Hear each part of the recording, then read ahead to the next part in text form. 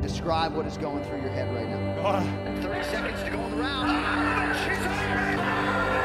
If you want to make enemies, only one is in my mind. John Jones, where are you? Try to change something. News breaks: John Jones has vacated the 205-pound championship.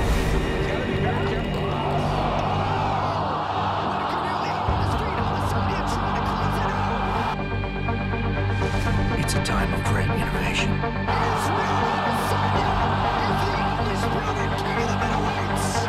And technological advancement. It's also a time of chaos and conspiracy. Israel Adesanya was in attendance today. Is he fighting Jan Blachowicz next? Yeah. Izzy versus Jan. Izzy is moving up to 205 and going after the belt that John Jones just vacated. Jan Blachowicz versus Israel Adesanya is a fascinating fight, man. Izzy is so much faster, he has sharper strikes, but Blachowicz is always one punch away from knocking anybody out.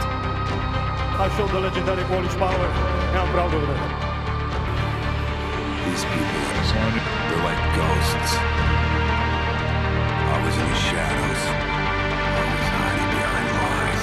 Proxy soldiers. I need you to find them. They cannot stop us. They cannot stop the future. I had to make y'all remember, not to remind the world why we the best. I'm player one in this. Every box, everyone else in this is box. Whitaker, Costa, Vittori, Brunson, Gaston, Bart, Romero. Izzy's just gonna touch, kick, and boink, it's gonna be over. I've seen Jan Blachowicz do some insane stuff lately, and he can put anybody out. And he is a thick, block-headed, take a big shot, Polish guy who is a mean, nasty, good fighter. Very clear those guys are separated, it seems, by more than 2 weight classes there. You know, like, Jan is a big dude. 205 pounds, the undisputed UFC light heavyweight champion, Jan Blachowicz. Jan Blachowicz versus Israel Adesanya. It's all about power versus precision, man.